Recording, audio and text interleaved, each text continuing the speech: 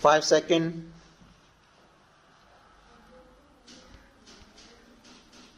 Start. Mr. Vice Chairman, I would now like to make a few observations on the Ministry of Education. Education is basic to any national regeneration. It is true that it does not bring any return as our other projects do, as for instance the steel project or the irrigation projects do. But this is the investment that is designed to help building up of the human material. It is agreed that education has expanded after independence and during the plan periods. But it is a matter for concern that the content of education has not been equal to our expectations. Even today, we are engaged in experimenting with all types of education from the basic stage up to the university level.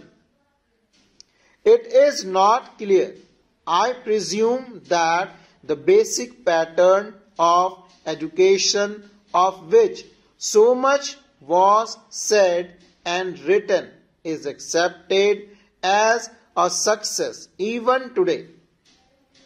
Where do we stand with regard to the basic pattern? It seems to be the position that all arguments are in favor of that type of education, but all proof is against the success of such a type of education. Where does the government stand with regard to this type of question? We swore by the basic type of education because it was discovered by the father of the nation. But if it has been a failure, why should not the government say that that is the position? Then again, take secondary education and also collegiate education. 3 years ago, it was said that all universities should have 3-year degree courses, and some universities which were reluctant to accept this reform were more or less compelled to do so, and they accepted it. Now, certain universities find that this scheme is not working satisfactorily, and they feel that they should have a 2-year course in the college before students have entered the degree course. I mention this to show that this eternal tinkering with education should stop, and it should not go on like this. This uncertainty is not only with regard to the main objective of education, the main structure of education from the primary to the collegiate level, but also with regard to the courses of studies and also with regard to the language or medium of instruction. Mr. Chairman, up to the secondary stage, it has been accepted that the medium of instruction should be the regional language. The National Integration Council, however, stated that if universities are to exchange professors, if they have to develop freely, then there should be the common medium of instruction, namely English and Hindi. Now, at the latest National Integration Council meeting, we are told that the medium of instruction in the college should also be the regional language. Ultimately, and if that comes to pass, I ask, how will national investigation be achieved? It is permissible to envisage a stage if the scheme of the National Integration Council is implemented, where different universities will have different media of instruction, and the men that will be drawn from these universities will have to man the judiciary of the land and the All India services.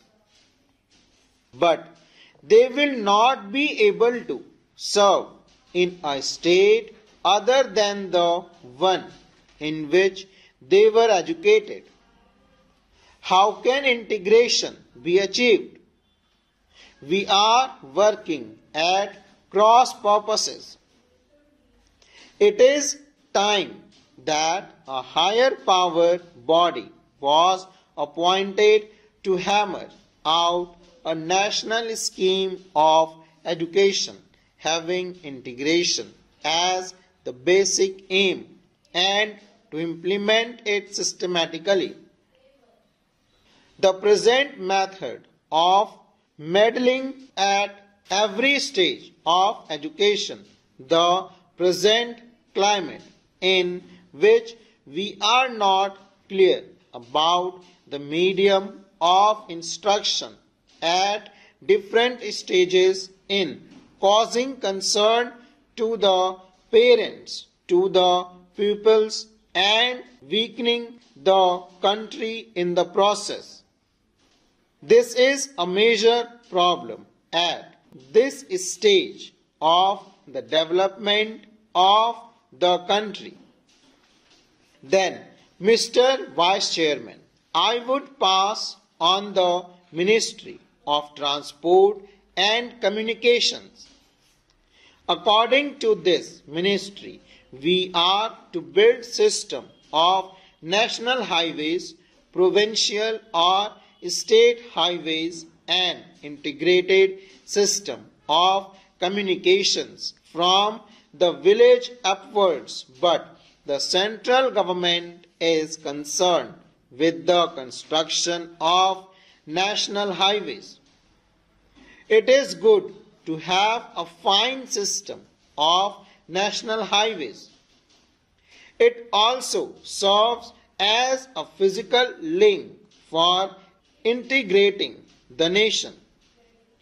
It is good, but this planning of construction of national highways without regard to the development of railways and the development of industries in the region in which the highways are proposed to be constructed will be something beyond our means at the present moment. Assuming that we have a network of national highways, are they to be put to immediate use? Are they good investments? Unless you have industries, small, big or medium, coming along the highways, unless they assure you a fair return for the investment, it is not desirable to have a system of highways for the sake of mere transport of passengers.